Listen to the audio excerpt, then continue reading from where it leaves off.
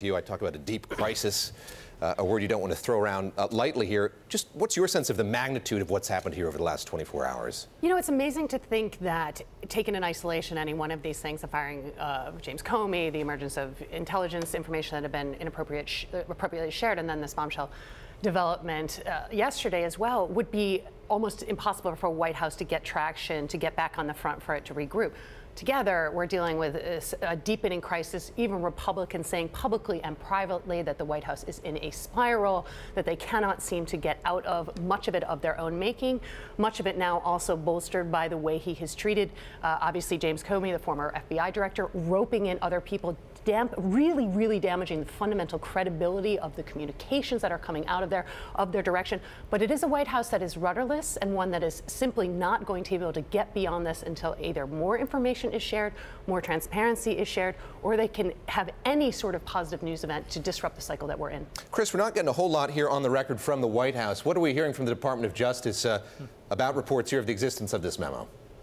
Well, that Trump picked the fight with the wrong group. Essentially, the FBI is, fighting back on this, and Comey is fighting back on this. In and of itself, this memo that Comey wrote,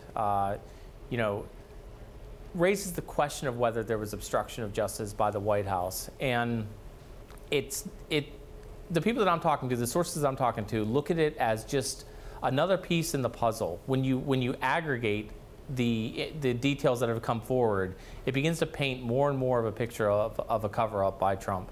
You bring up obstruction of justice. Key to that is intent by the president. Explain the role that plays here and what lawyers, lawmakers will be looking for. Well, the key is if Trump was intending to actually interfere or decapitate the FBI's investigation into the collusion with Russia over the 2016 election. And the sources that I've been talking to have been saying that the idea that Trump pulled Comey into a private meeting in the Oval Office and said, hey, can you just drop this, seemed to be more about wishful thinking in the way that it was phrased. However, when you look at the additional details that we now know, that 2 weeks before that, Trump had asked Comey for his loyalty, and then Trump fired Comey.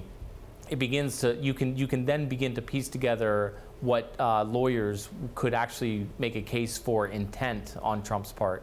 Megan, what do we see in terms of response on Capitol Hill from lawmakers? You don't have Republican lawmakers clamoring to comment on this, it seems, yet you do have the chairman of the House Oversight Committee requesting records from the FBI, from the acting director, of any sort of interactions between then-Director James Comey and President Trump.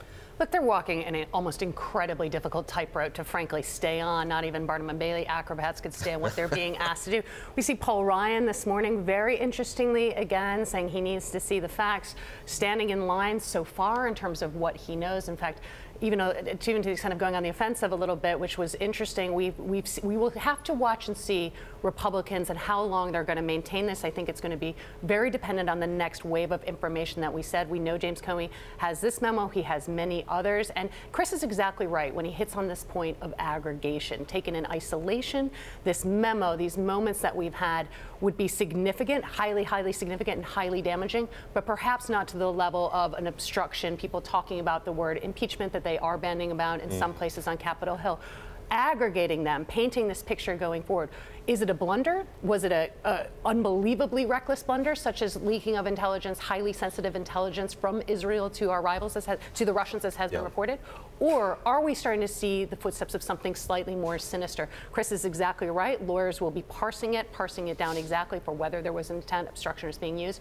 And people are going to argue this both ways. But if the picture emerges that this is deeper and darker than I think people, than a president who just simply cannot maintain discipline, then we're in for several months of pain. Chris, help us understand the culture of writing memos within the Department of Justice, within the FBI. How out of the norm is it for an FBI director to be doing this? And how does a document like that, when in fact we see it, how does that stand up in a court of law? Well, what I'm told is that Comey actually has a history of doing this kind of activity where he is very careful, very meticulous in terms of documenting, especially activities that he feels are improper.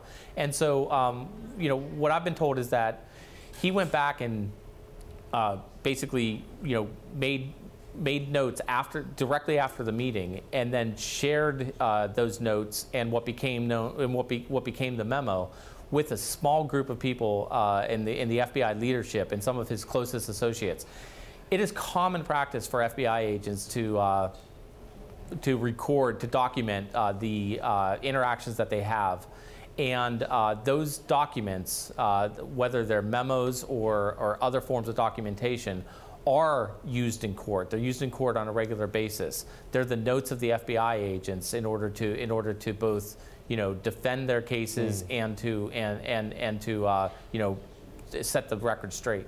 Megan, what changes if and when we get this document? In other words, we have reporting that it exists. We've heard, or we've seen transcripted excerpts from conversations in which parts of it are read aloud.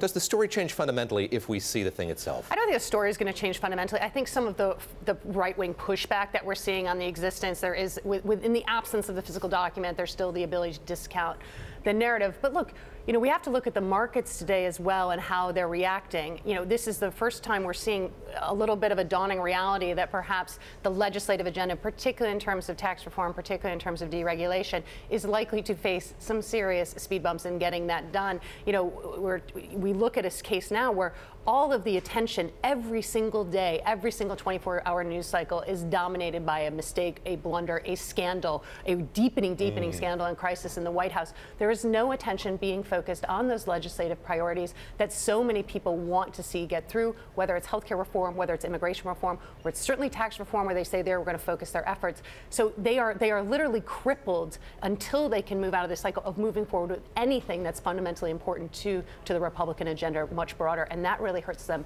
going into 2018 as well.